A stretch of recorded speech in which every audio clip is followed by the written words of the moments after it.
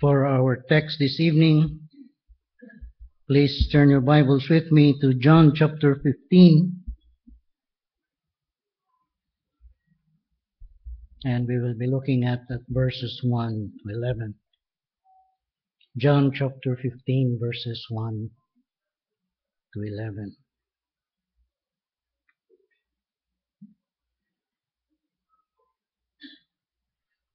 I am the vine, and my Father is the vine dresser.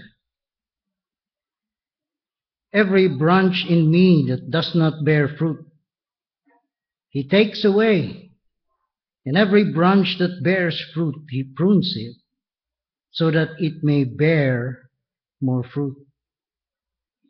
You are already clean because of the word which I have spoken to you. Abide in me, and I in you. As the branch cannot bear fruit of itself unless it abides in the vine, so neither can you unless you abide in me. I am the vine, you are the branches. He who abides in me and I in him, he bears much fruit, for apart from me, you can do nothing. If anyone does not abide in me, he is thrown away as a branch and dries up. And they gather them and cast them into the fire, and they are burned. If you abide in me, and my words abide in you, ask whatever you wish, and it will be done for you. My Father is glorified by this, that you bear much fruit, and so prove to be my disciples. Just as the Father has loved me, I have also loved you. Abide in my love. If you keep my commandments, you will abide in my love, just as I have kept my Father's commandments and abide in his love. These things I have spoken to you, that my joy may be in you, and that your joy may be made full. Now let's come to prayer. Let us ask God to be our helper as we look at this verse. Pray that he will be our teacher and that we will rightly apply what this verse is saying to us. Let's pray. Our gracious Father, we come to you.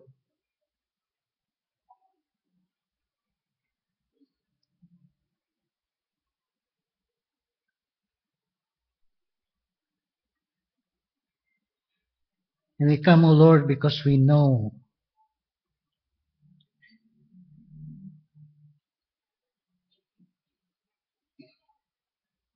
that we need you desperately.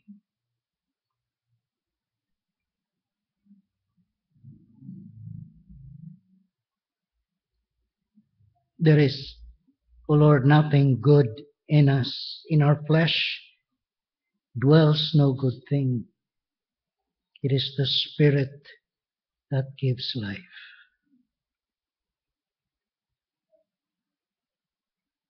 Lord, there is nothing in us to commend us before you apart from your work in us. Apart from, O Lord, the perfect righteousness of Christ. Apart from, O Lord, your saving work. Truly, we need you, Father. We plead that you would, in your mercy, in, Lord, looking upon the perfect sacrifice of Christ, you would pour out your blessing upon your people. The grace, O Lord, that has been purchased by Christ on Calvary's cross. May truly the Savior see the fruit of his death in the grace that shall be seen in the lives of your people. Even as he offered himself as a sacrifice for sin, may he see the fruits of his death in your saving work, in bringing more and more the kingdom, your kingdom, into the lives and the hearts of your people. And even, O Lord, in this dark world, be with us, guide us, aid us. We pray that our study of your word might be united with faith, and that you would use it, O Lord, for the progress of your kingdom in our lives, for the praise and honor of your name. Be with us, we plead, in Jesus' name. Amen.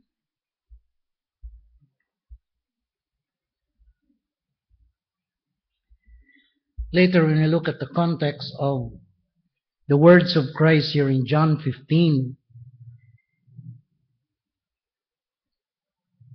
perhaps the closest experience that we could probably experience that is similar to what they felt, and we will look at the context later on, is that when we have a good or hear a good sermon, or perhaps is blessed at the reading of the word, joy fills our hearts.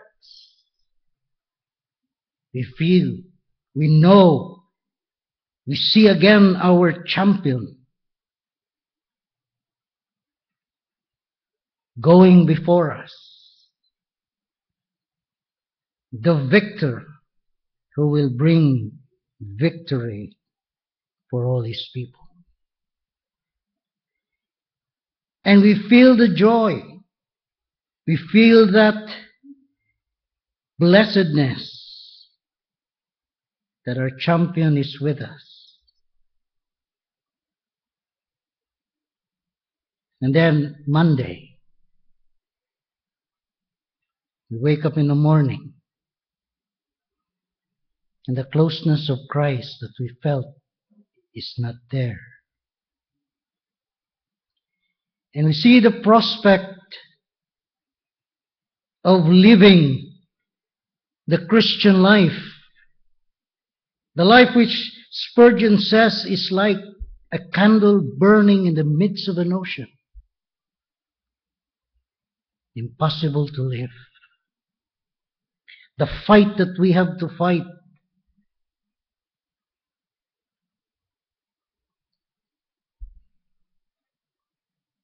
in the midst of sin,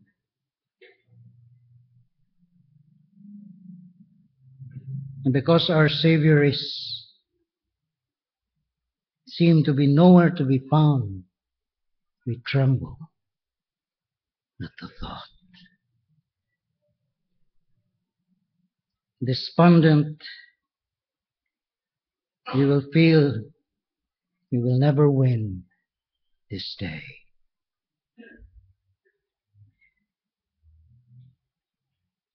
That's the closest that I can think of that the apostles felt when Christ said these words to them. Looking at the text again in John 15, note the time when these words were spoken by the Lord Jesus Christ. And we're told that this was spoken at the very night in which Christ would be betrayed. These words of Christ are part of the farewell discourse that he gave to his disciples prior to his death. This begins in John chapter 13 to the end of chapter 17, where the Lord closes his discourse with his high priestly prayer to the Father. In this discourse, Christ was plainly speaking that he was now going back to the Father, and that for a moment they cannot follow him. In John chapter 13 and verse 38,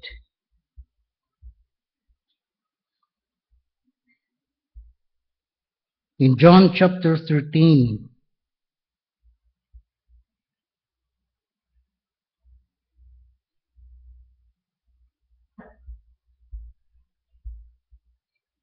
and verse 38,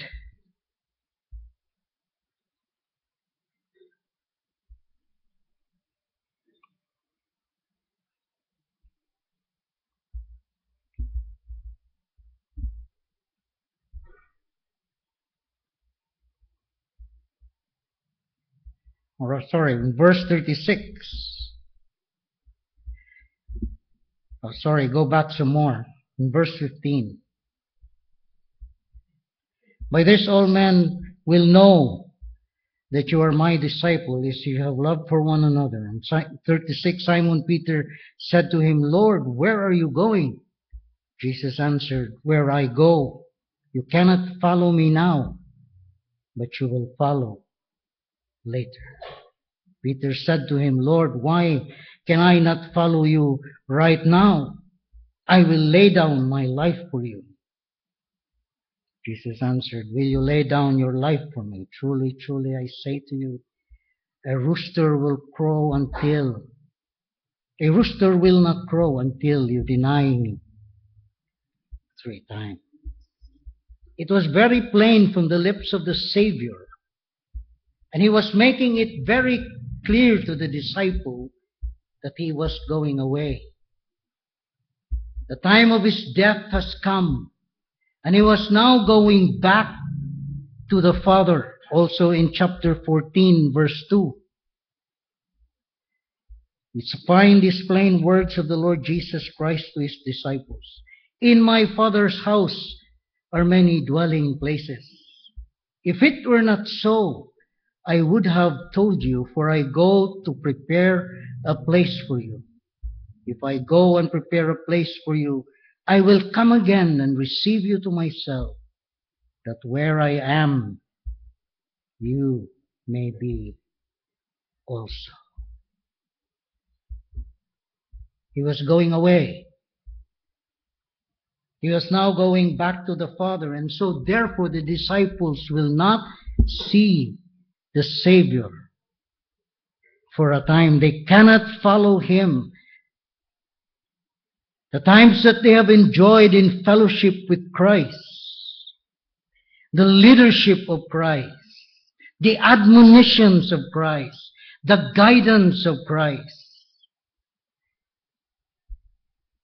The apostles will not to enjoy that for a time.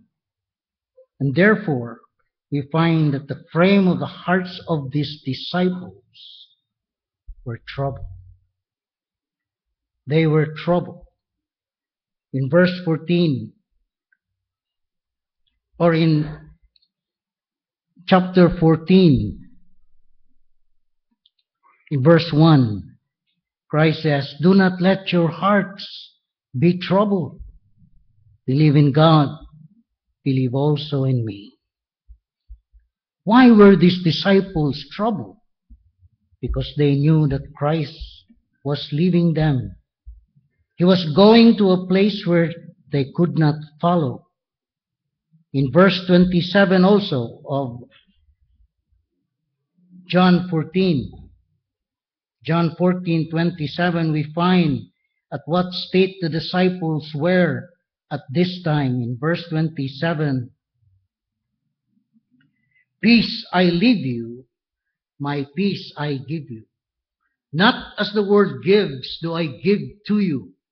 Do not let your heart be troubled, nor let it be fearful. The disciples were troubled.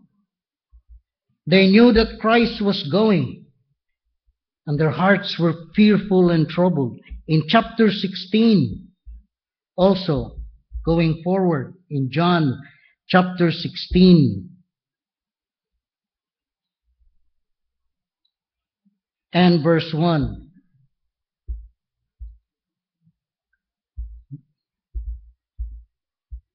In John chapter 16, in verse 6, again, this is made clear.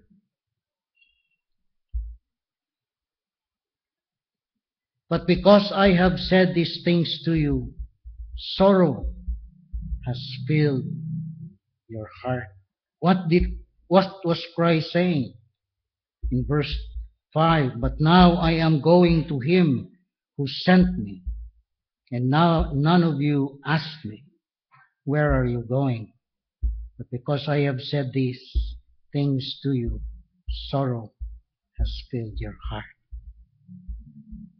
That was the state of the heart of the disciples of Christ when these words were spoken to him.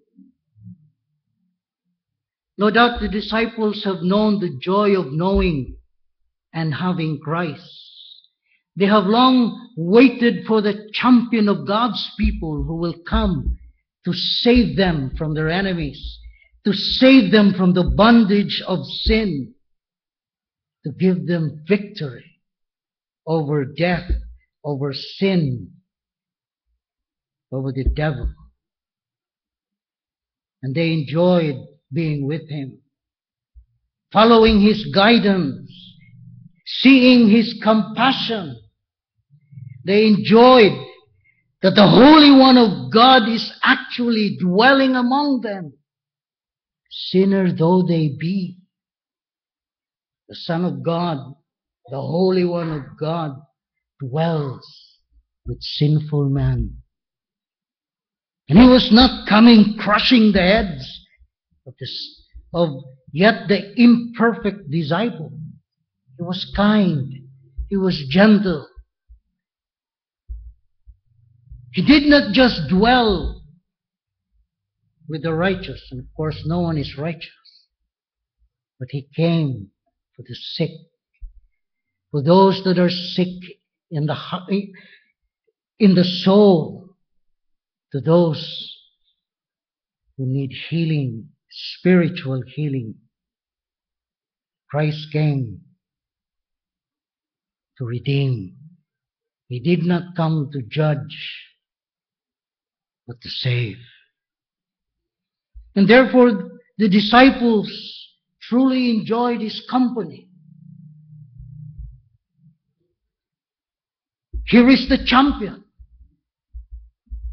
We can never save ourselves. We can never really make ourselves acceptable to God.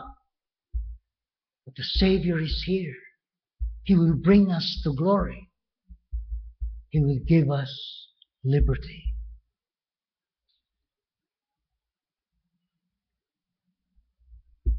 They had his joy. And yet now, Christ was saying he was going away.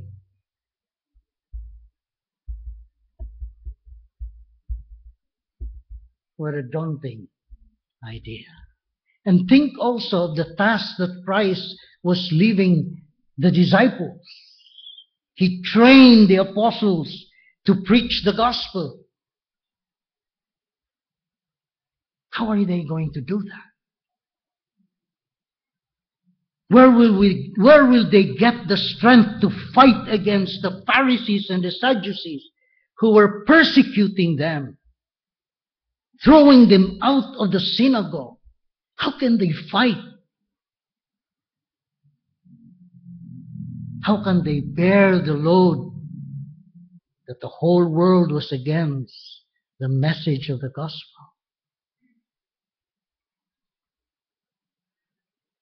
And therefore, the prospect that Christ was leaving them troubled them greatly. A sense of despondency, a sense of we will never make it. If he goes, we will never make it. The sense of foreboding, the prospect of utter failure and defeat. Now, this was the frame of the disciples when Christ spoke these words. And therefore, what the Lord is doing in the context of the word that Christ said, these words that we have read, was to encourage the disciples. These are words to encourage and to admonish.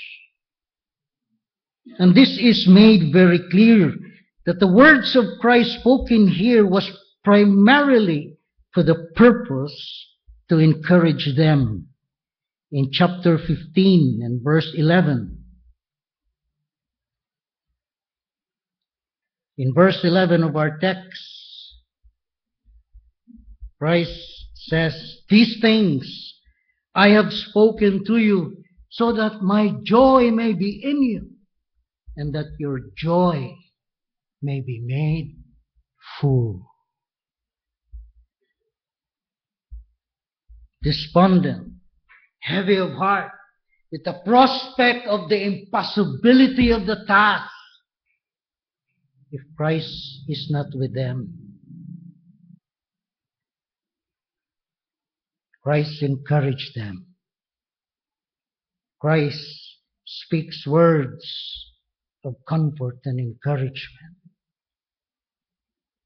That my joy, the joy that you enjoy, the joy that you have in me might be with you. And some translators would even say, will remain with you. They have enjoyed it once. And there is the prospect that it will be disturbed, the joy that they have in Christ Jesus. There is the prospect that it will be shaken and taken away. And Christ said these words in order that the joy of the Lord might remain in them.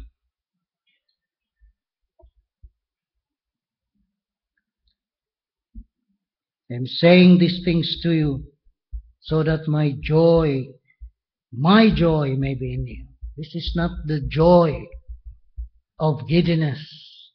This is not the joy that is so shallow. This is not the joy that is produced by the flesh or earthly joys.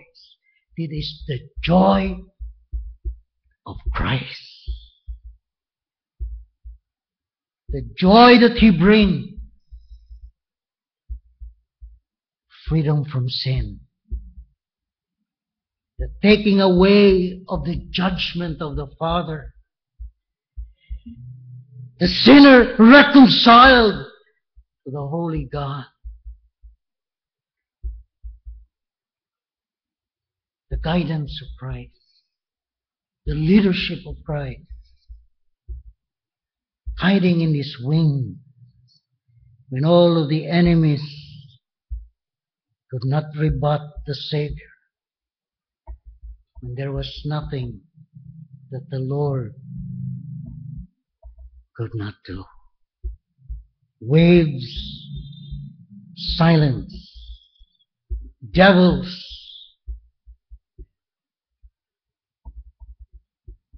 are subject to Him.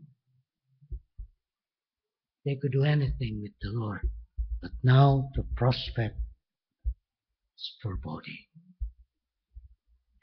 And that's why the Lord says, I am saying these things to you, that my joy may be in you, and that your joy may be made full.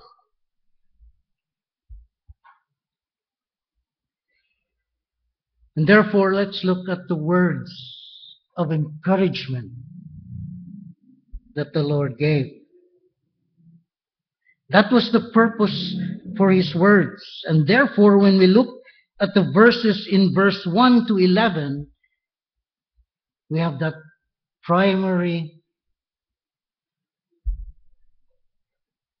That is the primary thing that we'll look for, that these words were meant to encourage them. And what were these words?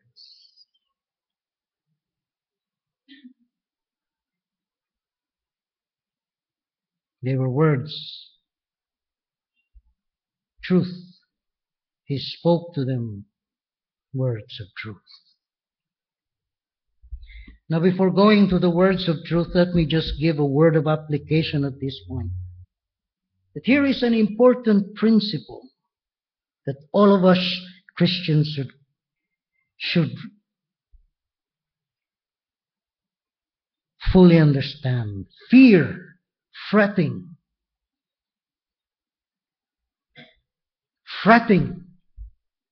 fear, a sense of foreboding.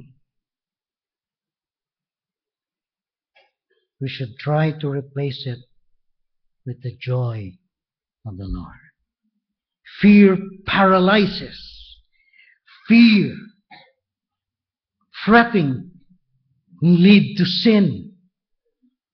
And therefore, we must replace fear and fretting with the joy that comes from Christ. The joy of the Lord, we are told in Nehemiah 8 and verse 10, the joy of the Lord is our strength. And therefore, if there is not that joy in our hearts, but fear and fretting and a sense of foreboding, we will never win the fight. We must seek to replace the fear and fretting and foreboding with the joy of Christ. Oh, not the giddiness of the world, not the funfair, but the joy of Christ. So how did Christ encourage them? How did Christ encourage them? Well, how does Christ seek to change the sense of foreboding with the joy of Christ? Well, I've said it again. I've said it before, I'll say it again. He spoke to them words of truth.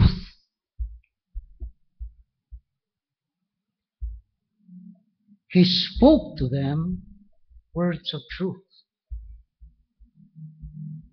Not too many words are not really valuable. These are just words.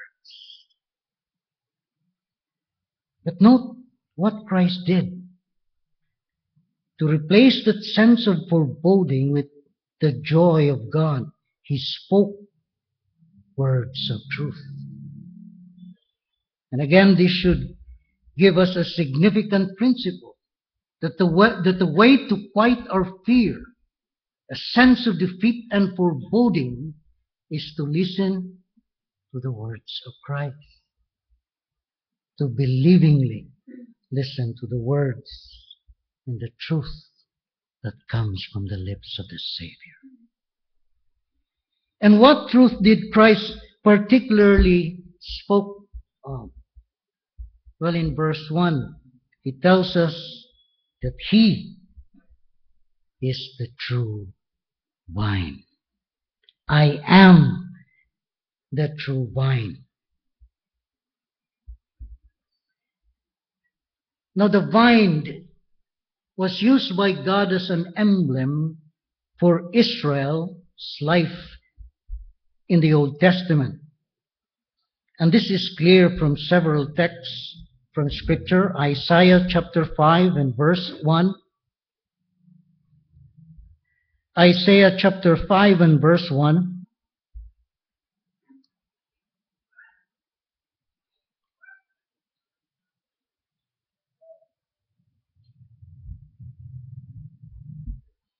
Let me sing now for my well-beloved, a song of my beloved, concerning his vineyard. My well-beloved had a vineyard on a fertile hill.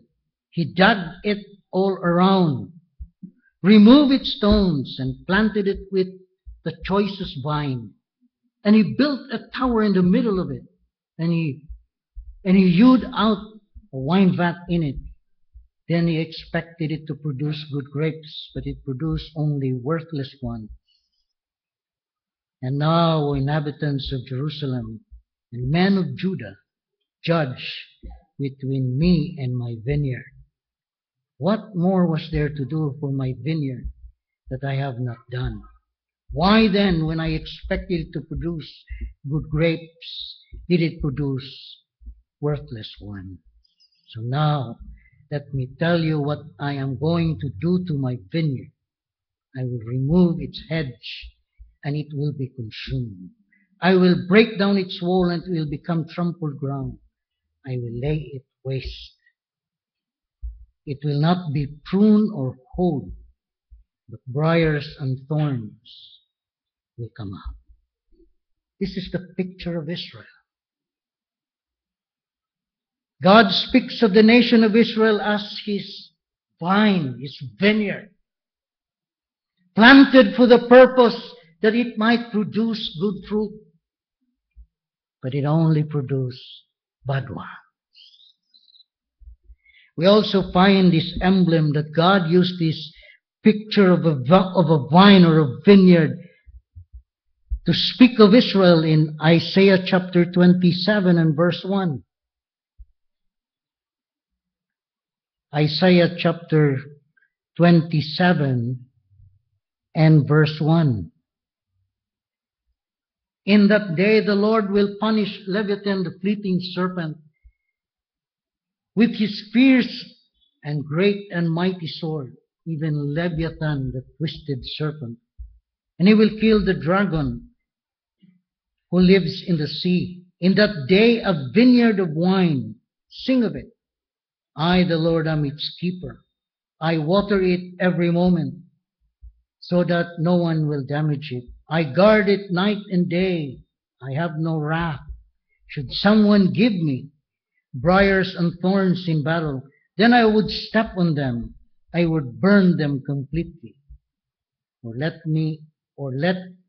him rely on my protection, and let him make peace with me. Let him make peace with me. In the days to come, Jacob will take root. Israel will blossom and sprout, and they will fill the whole world with fruit. And again, we find here Israel depicted as the vine or a vineyard. Jeremiah chapter 2 and verse 21. And there's so many, and we'll just have to limit ourselves. Jeremiah chapter 2 and verse 21.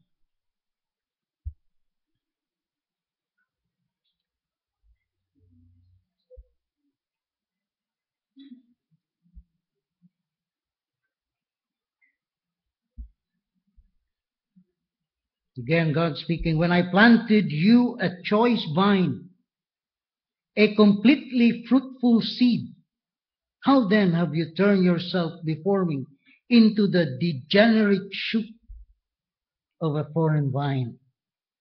Although you wash yourself with lye and use much soap, the stain of your iniquity is before me, declares the Lord God. How can you say I am not defiled? Again here the Lord speaks. I have planted you a choice vine, a completely fruitful seed.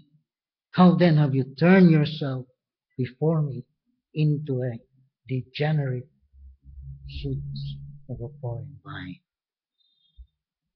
This is the picture that God often used for the people of Israel, the old covenant people of God under the old covenant. And we are told by scholars that this vine actually became a symbol of the life of Israel, particularly during the time of Christ. The vine was minted in the coin during the Maccabean era to represent the life of Israel. And others would say that there was a golden vine in the temple that Herod built as a representative of the life of Israel.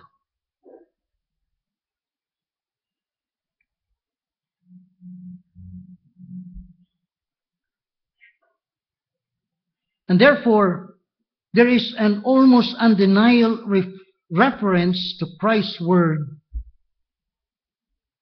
to this.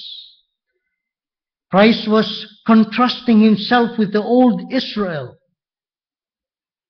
who did not bear fruit for God, and that he, the true vine, is the one who will fulfill the Father's purpose of fruitfulness.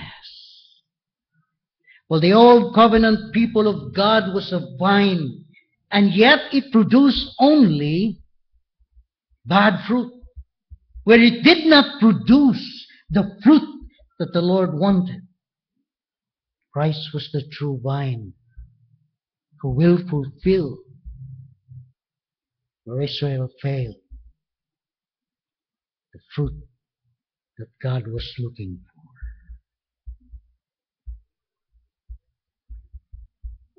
And this is something which we have read already in Isaiah chapter 27 and verse 6.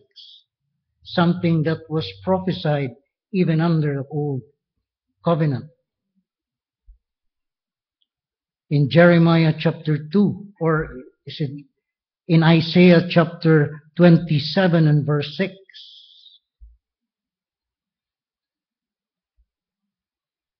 We have read it earlier.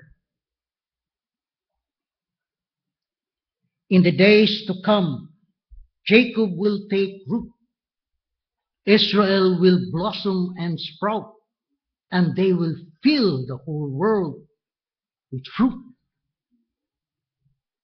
Also in Psalm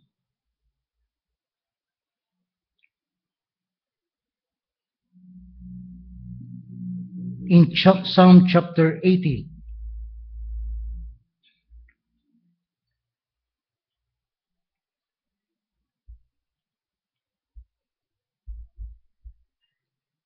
Psalm chapter 80 and verse 14.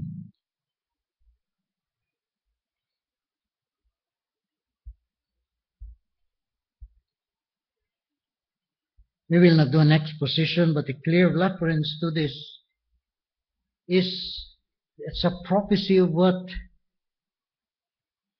the Son of Man will do when he comes. O God of hosts, turn again now, we beseech you. Psalm 80 and verse 14.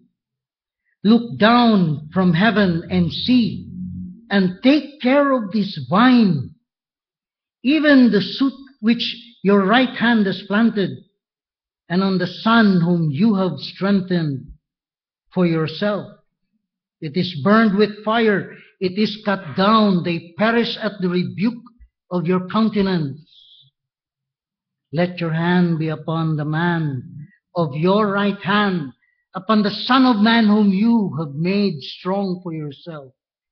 Then we shall not turn back from you. Revive us, and we will call upon your name, O Lord God of hosts. Restore us. Where Israel failed as the vine, as the vineyard, the Son of Man will fulfill. He is the true vine. The one that will truly produce the fruit that God is looking for. While the old covenant people of God, Israel of old, only produce bad fruit. It never really produced the fruit that God purposed it to be, that God was calling it to produce. The Son of Man will produce it. And what words of encouragement this would have been to the disciples. What words of encouragement this would have been for the disciples. If one is truly looking at, and what the thing that God was really teaching the people of Israel under the old covenant, the repeated failures upon failures, is that they need Messiah. You read the Old Testament, when God gave the laws to Moses, God already said, Israel will fail. You will not be able to do what I command you. This nation will fail. When he was teaching them that they need Messiah, in the figures of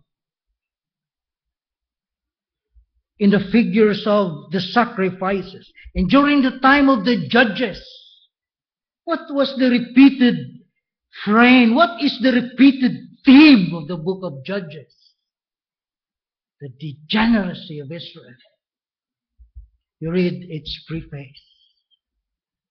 It only says, and Israel became worse than they were at first.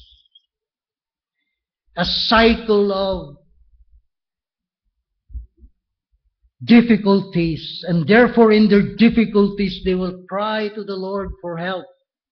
And then when there was peace, back to the same old sin, and not just back to the same old sin, back to a deeper form of sin, a more degenerate state of sin, that when you read the book of Judges, it depresses your heart. And what was God's message in sending the judges? To help God's people. They need a deliverer. That was the picture that God was painting in the book of Judges.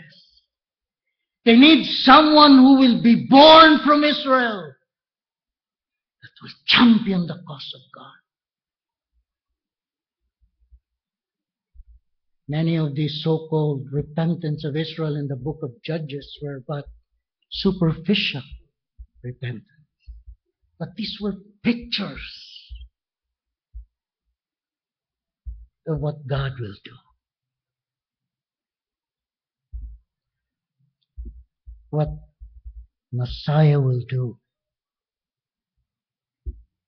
The degeneracy of the people, the unfruitfulness of the vine of God, Messiah will fulfill its true purpose. He is the true vine. The vine that will produce the fruit that God is looking for. What a great comfort this would be to the disciples. The history of Israel is always failure. Failure upon failure upon failure until God has to drive them away from the land. And now again, given God's favor in bringing them back to the land, again, Israel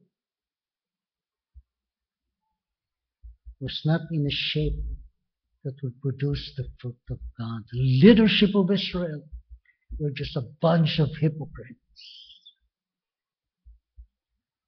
White was tomb.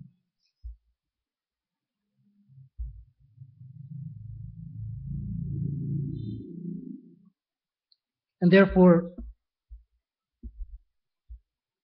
knowing, as what we often see in the Bible, are we better than our fathers? That would have been the words of the disciples. Are we any better than our fathers? Are we going now, we being by ourselves, going to produce the fruit that Israel has never produced throughout the years? Will we be able to produce that fruit that God truly desires?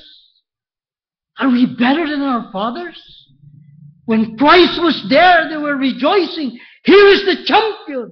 Here is the one promise who will give us the fruitfulness. But He is leaving us. He will go to a place where we can follow.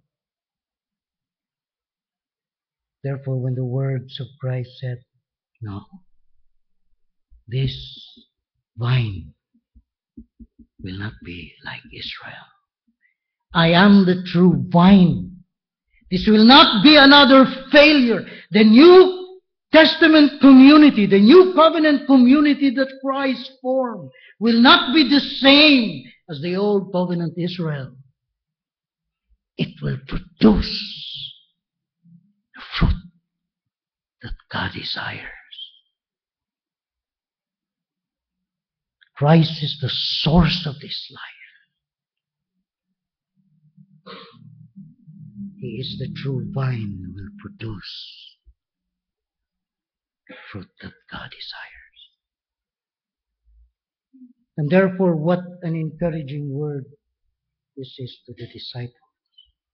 This will not be another repetitive story like the Old Testament stories, the failures of Israel, the judgment of God upon Israel. Messiah has come. And Christ said, I am the true vine. Words of truth spoken to the disciples. Another word of truth that Christ spoke to them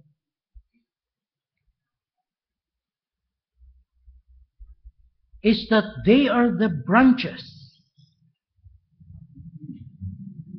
Branches who have already received the initial cleansing or pruning and therefore are destined for much fruitfulness.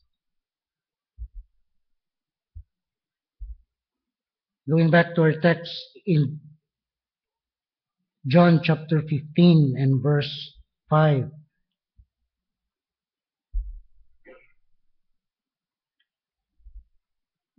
Let's read starting from verse 2. Every branch in me that does not bear fruit, He takes away. And every branch that bears fruit, He prunes it so that it may bear more fruit. You are already clean because of the word which I have spoken to you. Abide in me and I in you. As the branch cannot bear fruit of itself unless it abides in the vine, so neither can you unless you abide in me.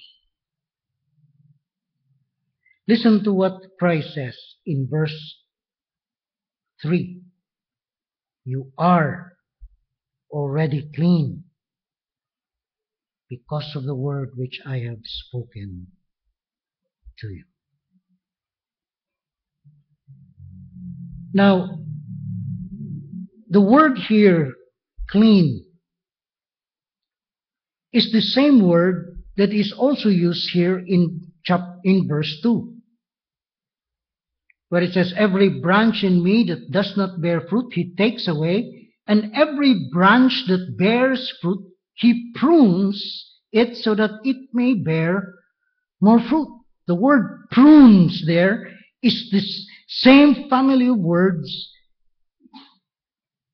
in verse 3, you are already clean.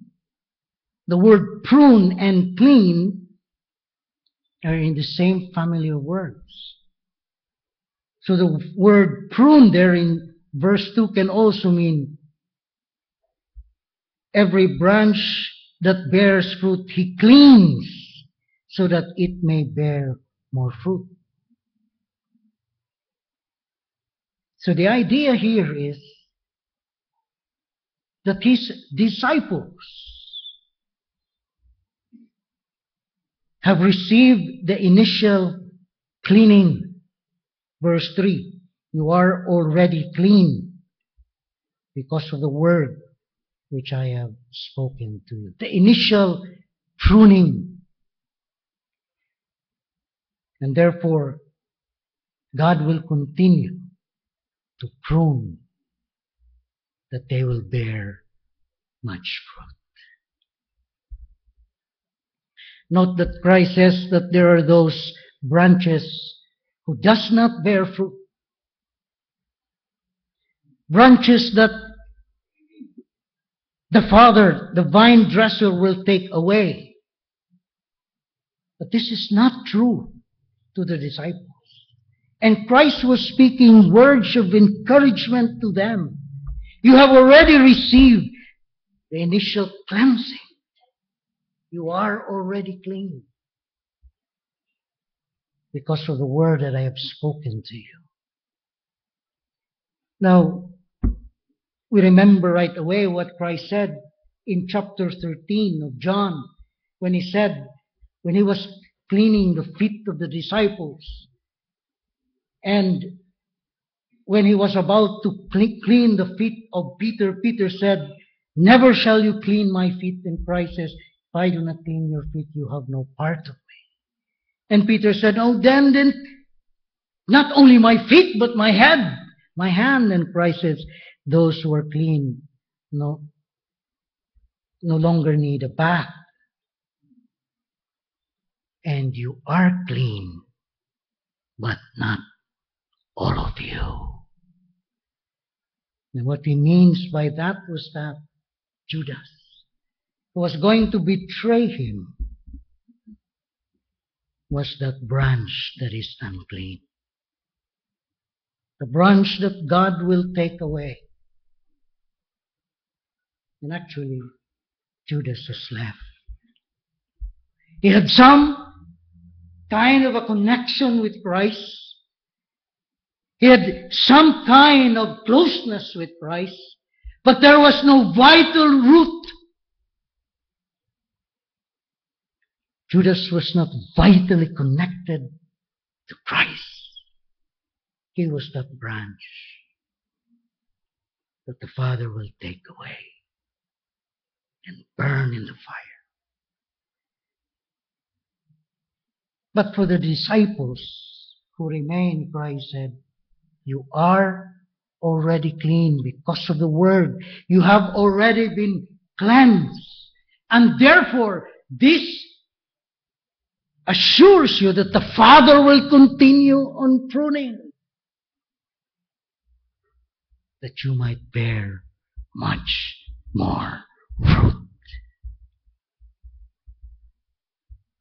He tells them that they are branches, and that they have received the initial cleansing. And because they have received the initial cleansing, the vine dresser, the Father, will continue and make sure that they are cleansed and pruned, that they will bear much. But the Father's care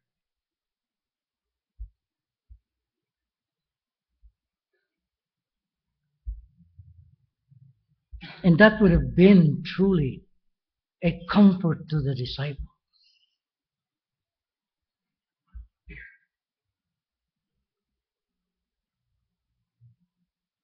God was going to prune them, having already received the initial cleansing.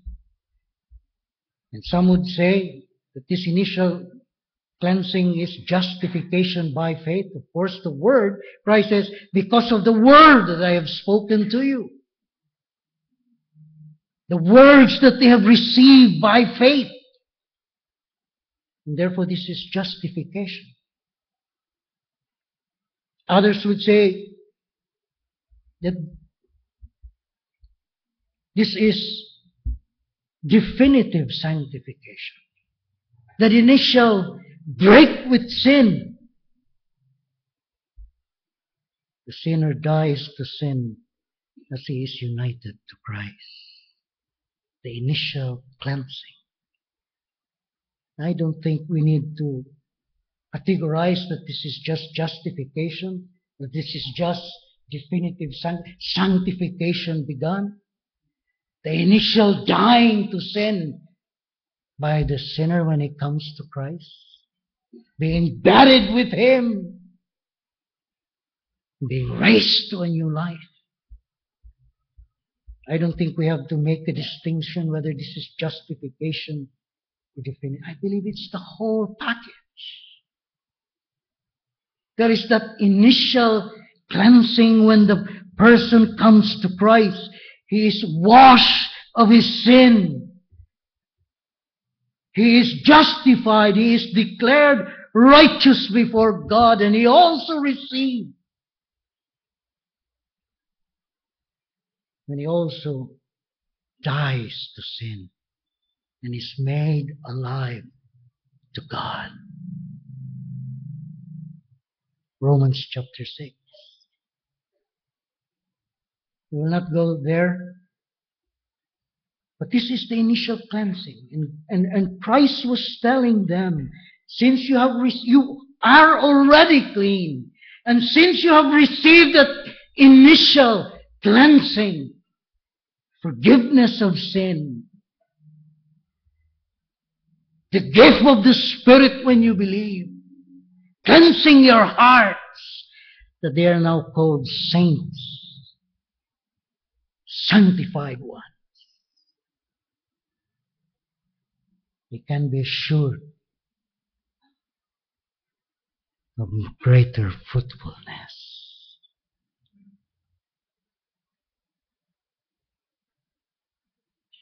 The Father will see to it that they bear much fruit. The promise of prayers that Christ gave also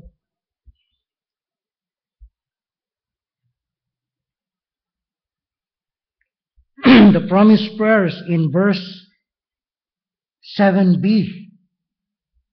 If you abide in me and my words abide in you, ask whatever you wish, and it shall be given to you.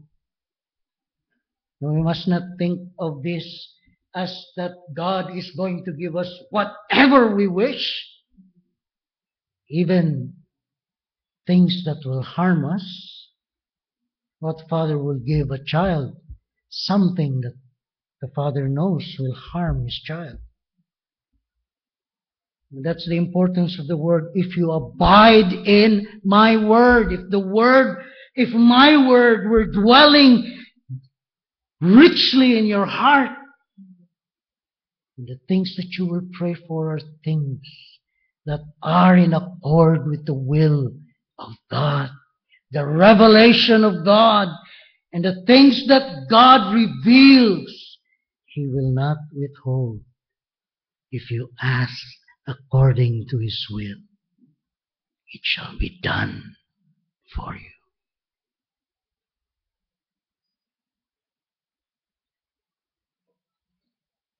So what the word of encouragement this would be, that they have experienced the new birth. They have received forgiveness of sin, the initial cleansing, and therefore they are assured of much fruitfulness.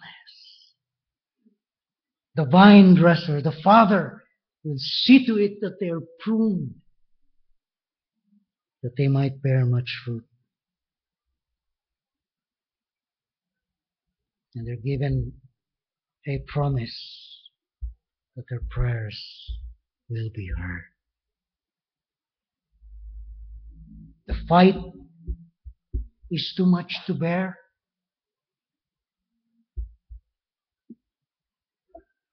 The desire to be faithful to God, the desire to live a holy life. Ask, and God will not give it. Impossible.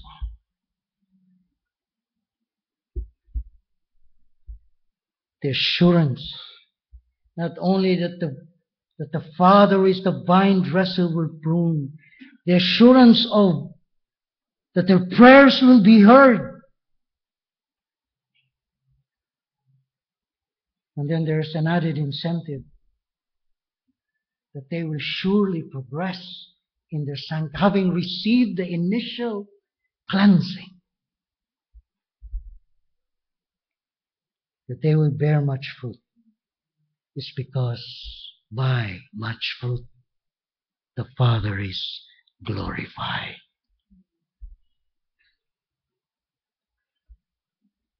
Verse 8. Verse 7, if you abide in me and my words abide in you, ask whatever you wish and it will be done for you. My Father is glorified by this, that you bear much fruit, so prove to be my disciple.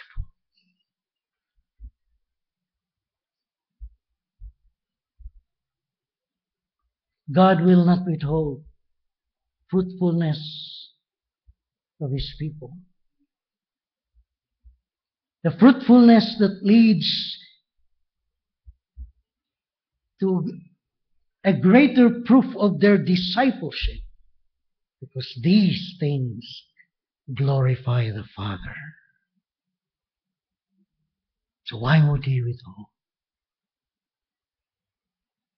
that which glorifies His name?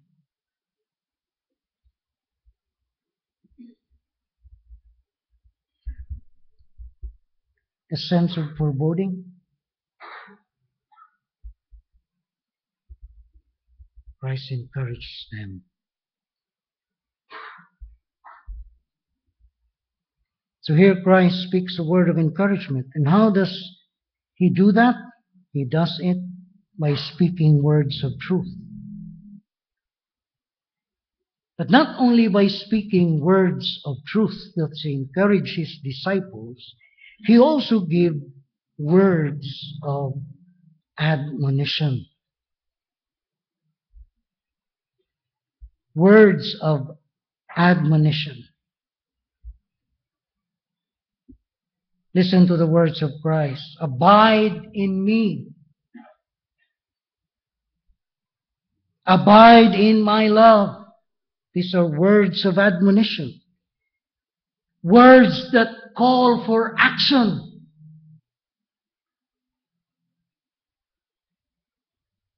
If my word abide in you, ask whatever you wish and it shall be done for you. So Christ does not only encourage His disciples, Christ does not only replace their sense of foreboding with the sense of joy in Him by speaking to them words of truth. He also speaks words of admonition, words that calls for action.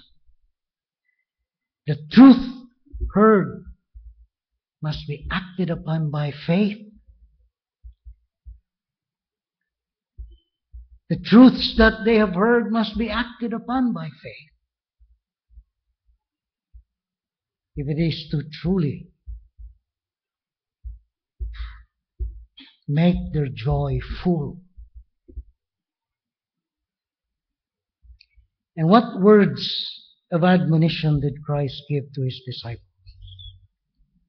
Well, here is the main thing that He keeps repeating and repeating. Abide in me, or remain in me. Verse 4, verse 5, verse 6, verse 7, and I think the word abide is repeated 10 times in these 11 verses. If you abide in me, my words abide in you. That is the call of Christ to His disciples. Not just words of truth. I am the vine.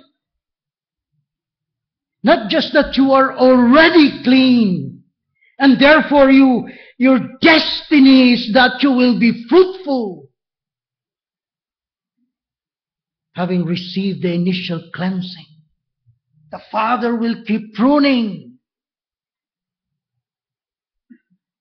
God will not withhold what you pray for. God will certainly give that which glorifies Him. Now He speaks words of admonition. This is what you are to do in the light of the truth that I have said. Abide in me. Now, the disciples were correct in feeling hopeless and helpless with the prospect that Christ was leaving them. Were they correct? that sense of foreboding? And did Christ tell them, don't be sad, it's okay if I go. You can do it on your own. You don't need me. I've already taught you so many things. You have already gained wisdom in the 3 years that you have been going around with me. I have explained to you the words. I have given you principles. I have taught you. You have one another. You have Peter. You have this apostle. You have this and that. So don't be sad if I go. You have more than enough to fight the battle. You have more than enough to bear fruit that is truly pleasing to God. Did Christ say that? No. As a matter of fact, Christ confirmed. You need me. You can't make it without me. Isn't that what Christ keeps saying in these verses? Apart from me, you can do nothing. I am the true vine. And if someone is detached, it withers. Apart from me. The branch that is detached from the vine can never bear fruit. He says, you need me. You're right. That you cannot do without me. No matter how many principles of the Word I have already told you, no matter how much of the Bible you already understand, you still need me. You cannot do without me.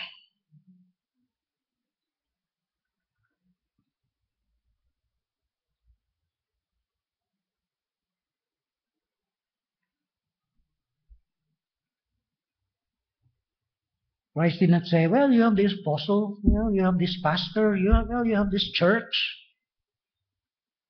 That's all you need. You don't need Christ anymore. You don't need me. No.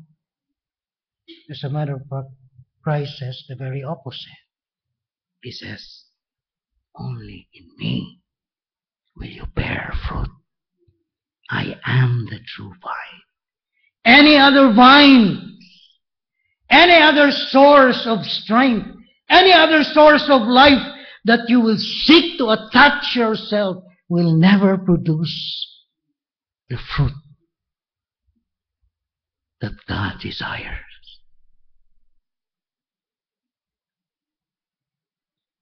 You need the Savior. So in that sense, the apostles were right. They could not look at one another. Never mind, I have this brother, I have this pastor. I don't need Christ. I have this church, very strong. I have my devotions.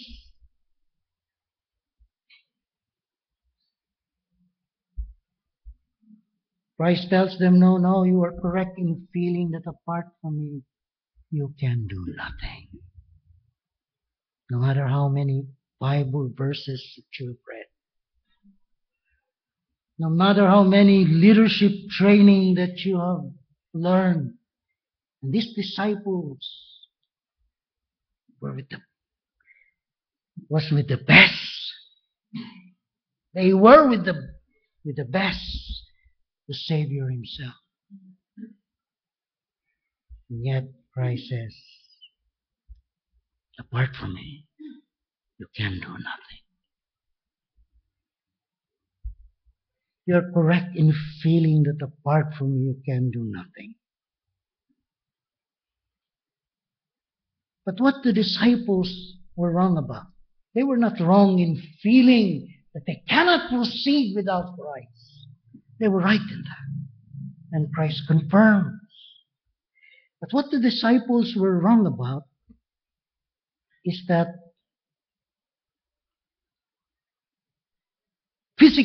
the physical absence of Christ meant that Christ will no longer be with them.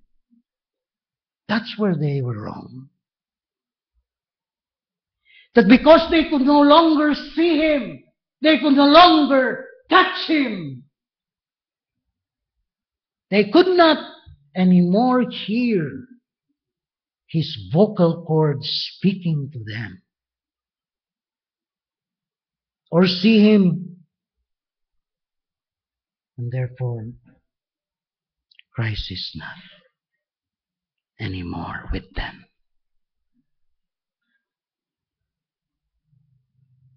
His physical absence to them meant that Christ was no longer with them. And therefore Christ reminds them. He tells them, there is a way of being with me. And that's why He calls them, abide in me. Remain with me. Even without His physical presence, and even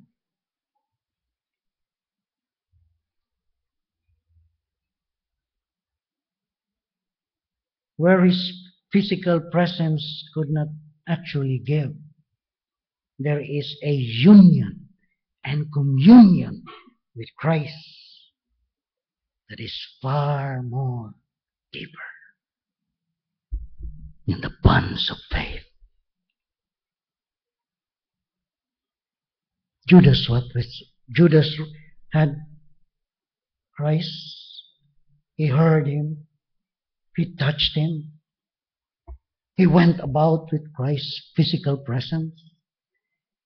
But the union that Christ was saying, that there is a way where you can truly be with me that does not involve my physical presence. And this is the union that is truly vital. A union and communion with Christ in the bonds of living faith. And that's where you and me enters in.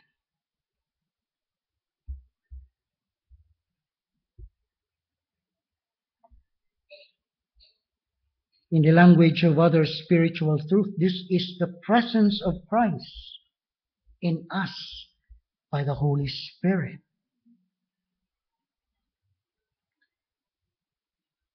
And this presence and communion is made tangible to us by and through His Word.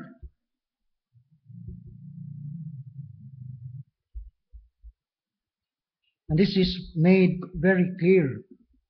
For example, in the verse that says that the instrument of the initial cleansing, that was the word that Christ spoke to them.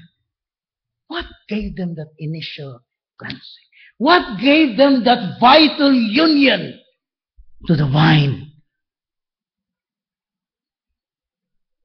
You are already clean because of the word I have spoken to you.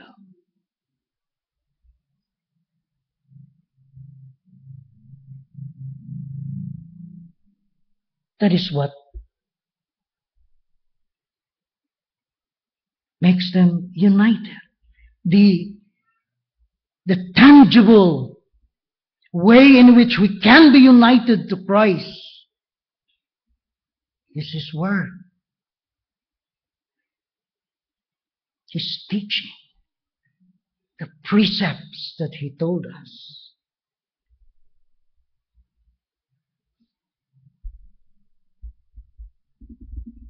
This is true in their initial cleansing. The word of Christ is the instrument that initially cleansed them when they receive it by faith. And then also, in what Christ said, that the Father will prune. And again, I say that the word prune is actually the same word as the word cleanse.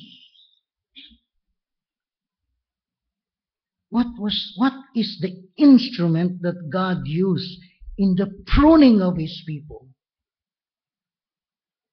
Now, a lot of people say, many commentators say, that it is trials. And that's why the figure of the pruning means it's cut, it's painful.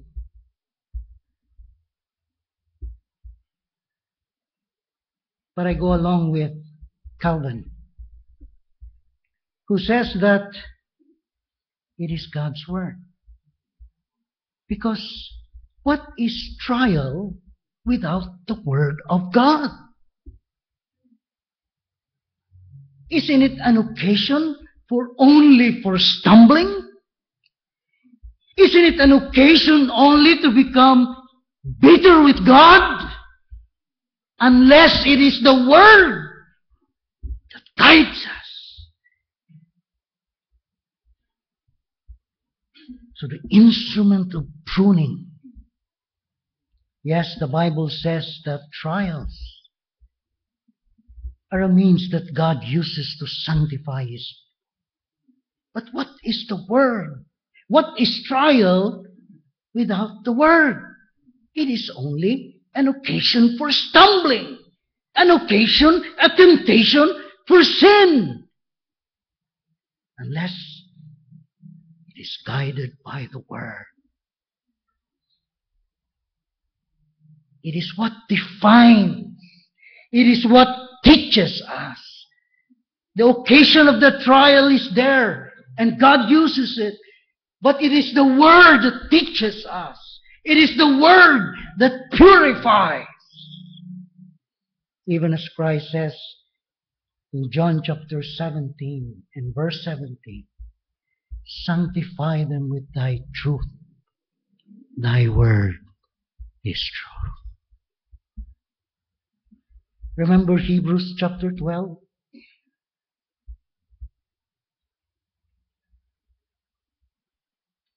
Hebrews chapter 12, where the writer speaks of the discipline of the Lord. Now this discipline, here in Hebrews chapter 12,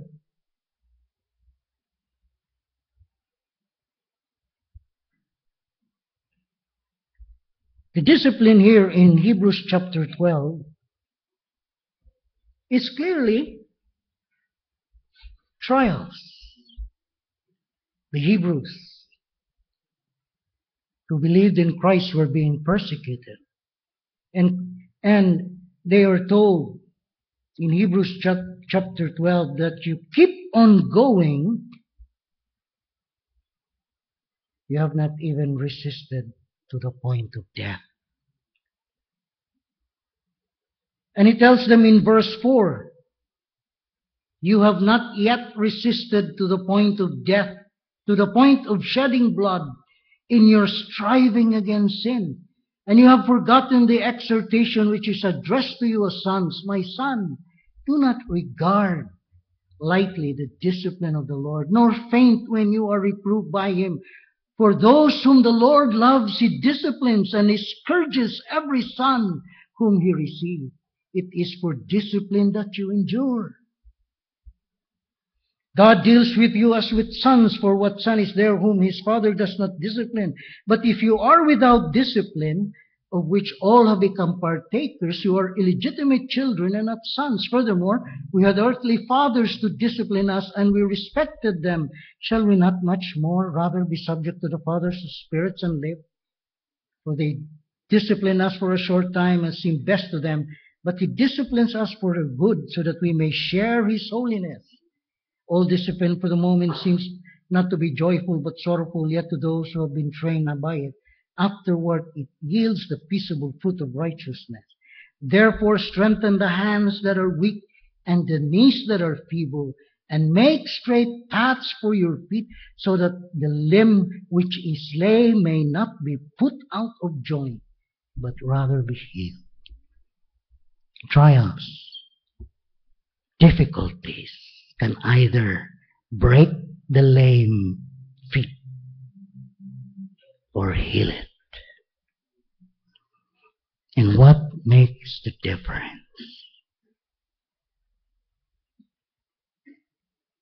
The Word of God. Do not regard lightly the discipline of the Lord. He puts upon them the right attitude towards trial. And He uses God's Word in order that they might profit. So what is the main instrument in the cleansing? The trial is but the occasion, but it is the Word that cleanses the heart. Because the trial can either break the lame feet or give it healing.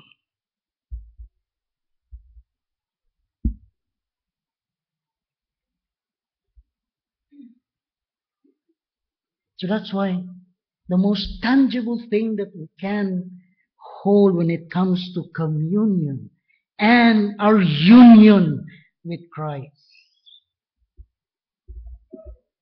is the Word. We hide His Word in our heart. We fellowship with God by His Word. We can never have true fellowship with Christ unless it is through His Word. Now, of course, it is the Spirit. Because words can be dead without the Spirit. But we can never have true fellowship unless we are guided by the Word. Who is Christ? How does He treat? How is He? How will He respond? What does Christ truly desire? Where do you find it? How do you know?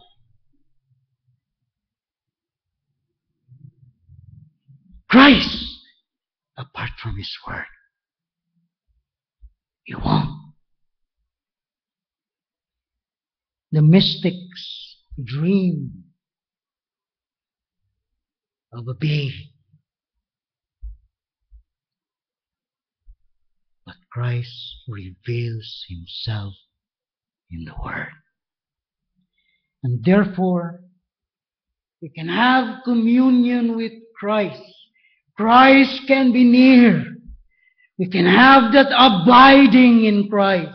We can have that fellowship with Christ. We can know that Christ is with us through the Word and by His Spirit.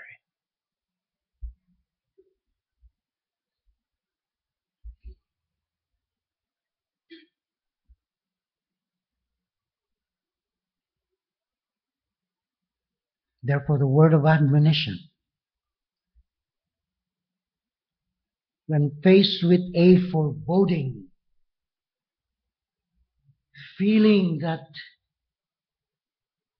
the sense of joy that Christ is with us can only be fed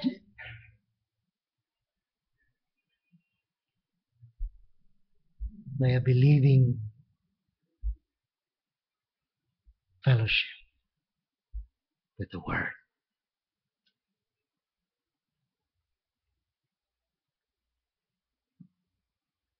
Yes, Christ was no longer physically present with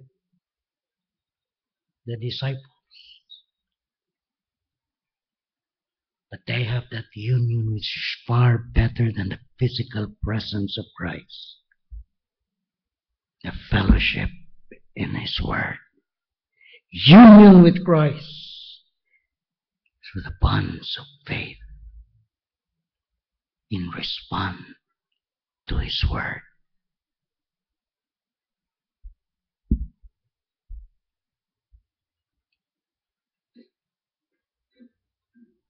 And therefore the admonition, abide in me. Yes, you will never make it fighting alone. No matter how many biblical principles you have imbibed. No matter how many strong brethren you have in the church.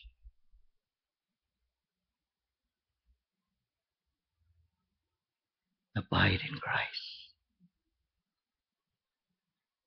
That is where true fruitfulness comes.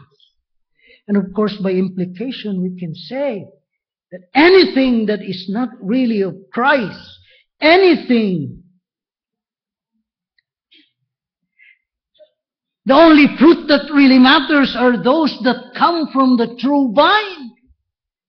The only thing that truly matters, the only fruit that truly matters with God is those that are born out from our union and communion with Christ.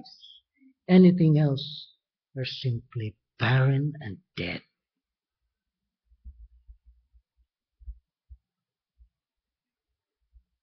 Activities here, activities there.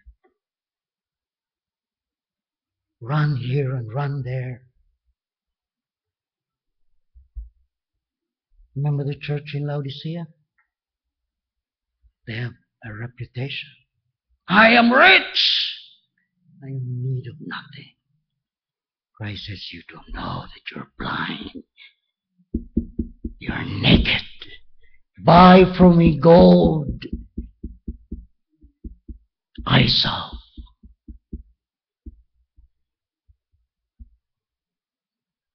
There are many things which we can do that does not really come from Christ. When Christ says you can do nothing, He doesn't mean to say that we are immobile. There are many things that we can do. And even the service that we can even do things that are in the name of service to Christ. But the only thing that matters is the service that comes out from our union and communion with Christ. You remember Martha and Mary? Do you remember? Do you understand the difficult saying of Christ? When Martha came and says, why do you leave my sister? Why do you allow my sister to just sit there and listen to your word? And I am left to do all the work in seeking to serve you and your disciples.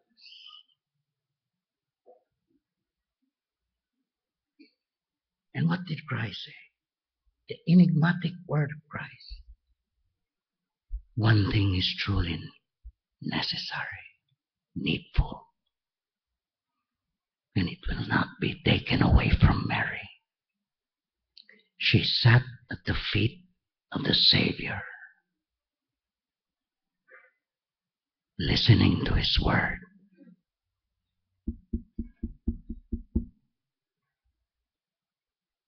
The fruit that truly matters with God are those that come out of our union and communion with Christ. Because we can do things, service as it were. Christ says we can do nothing. Does it mean immobility? But true fruits that truly matter to God can only truly come from our union and communion with Christ.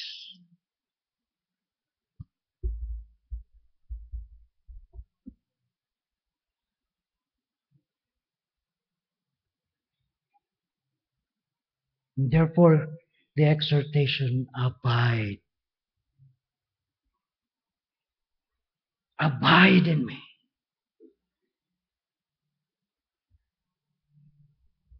And then there's another exhortation in the word of Christ, abide in my love. John 15 and verse 9. And here I will only deal very quickly.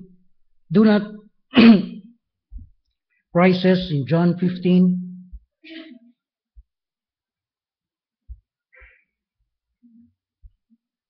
verse 9,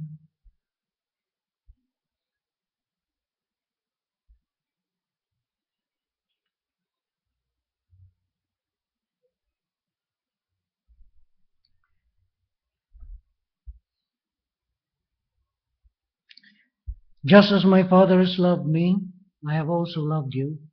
Abide in my love.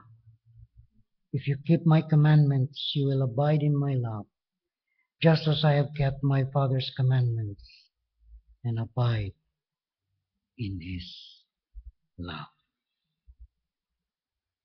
What is Christ saying? Do not let yourself be cut off from the love of Christ. Do not. Do not allow yourself to be cut off from the love of Christ, where you do not follow Him, where you are stubbornly going away from Him, when you refuse to have fellowship with Him, when you refuse to spend time in communion with Him. Again, the words of Christ to the Laodiceans, towards the end, He says, if anyone, behold, I knock at the door. If anyone opens, I will come in and sup with him. He said that to the Laodiceans. That is not a verse primarily given to unbelievers. It is a word to a church that are so filled with their own activities and think that they are rich in the eyes of God and that they need nothing. They can do it on their own.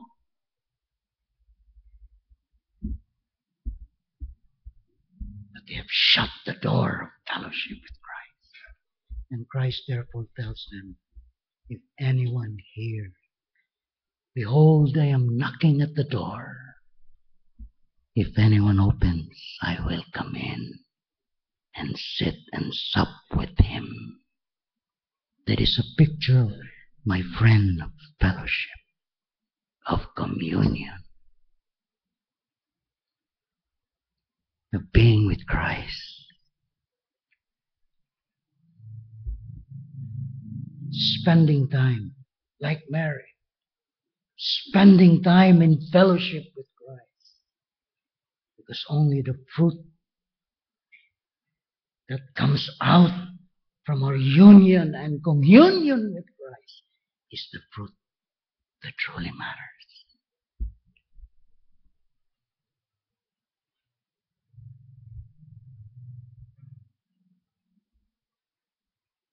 Abide in Christ, abide in His love. Do not let yourself be cut off. And how do you do it? By lovingly keeping His commandments. Now a lot of people is allergic when they say keeping His commandments. But surely Christ is not speaking of the legalistic keeping of the law. He is not speaking about the dry, burdensome, legalistic keeping of the law. It is the keeping of the law out of love for Him. He already loves. And therefore you remain in that love. You know He loves you. Abide in that love. Keep His word. Lovingly keep His commandments. And besides, keeping the commandments that is not out of love is not really keeping it. Because what is the sum of the commandment? Love God with all your heart. And love your neighbor as yourself. Therefore, when we face ourselves with a prospect, when we do not feel the joy of Christ, when we seem dry and barren, and do not know the love of Christ in our hearts, the joy of God's salvation. That's what Robert Morris says in his book. You are in danger that you will seek other lovers. If you are not satisfied and you are not basking in the love of Christ, You're putting yourself in temptation for other lovers. And therefore, abide in Christ. In the morning when you wake up, seek His face. Now we do not make a law that devotional time should be this, how long this should be done here. Spend time. And not just a cursory reading. I've done one chapter, that's it. Long for the presence of Christ. Long that your soul be expanded, knowing the love of Christ. Fill yourself with the truth of the words of Christ. And then you can say, whatever my lot,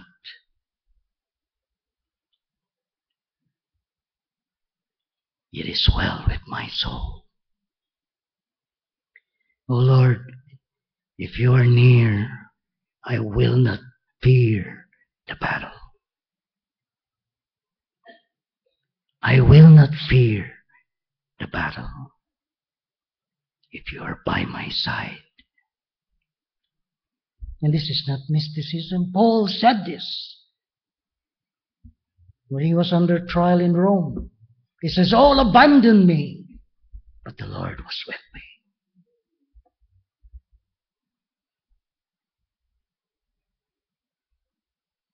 Now let us seek that presence of Christ.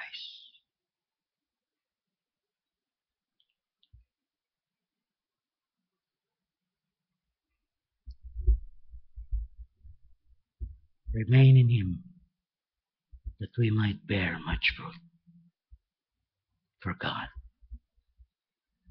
Let me give a word of warning very quickly to those who are yet outside of Christ. Remember Judas.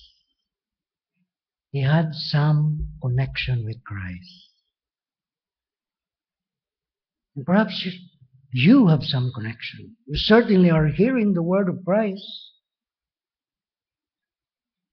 But unless you join to Him with the bonds of faith, you will be a branch that shall be taken and thrown into the fire, burned in the judgment of God's wrath.